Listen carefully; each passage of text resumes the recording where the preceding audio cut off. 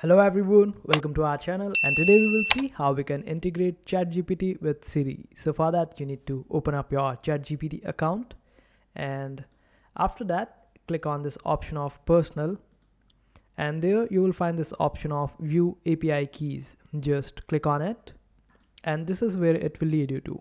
After that you need to click on this option of plus create a new secret key. Just click on it and then copy this secret key and click OK. After that you need to just open up your app store and download Shortcuts app. I will also provide a link in the description. Just click on it and add it. After that just open it up and you can name it whatever you want. You can name it Hey ChatGPT, and after that just paste the secret key that we just copied from ChatGPT API over here in the text option, and then just scroll down, and here everything is quite fine, and this is it that you have to do.